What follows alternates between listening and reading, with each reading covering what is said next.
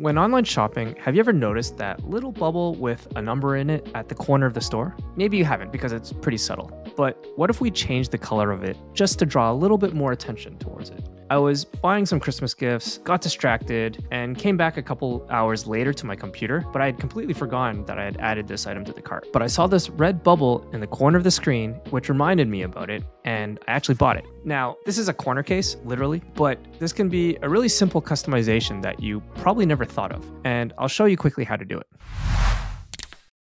There's no setting for this in the theme editor, so you just need to go to your themes code, and then you're going to go to the base.css file, open it up, scroll to the very bottom, and just add this code right here. This color here, you can change it to whatever you want. We'll save that, refresh our page, and now you can see there that our black one is now a red. And that's pretty much it. It can work really well, especially if you've changed the color of your add to cart button for those two to match.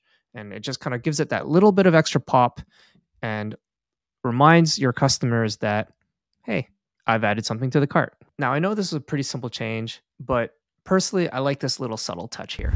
So that's all for today. Now, we like to make videos based on your prompts to us. So if there's a customization you're hoping to see, add it to the comments below.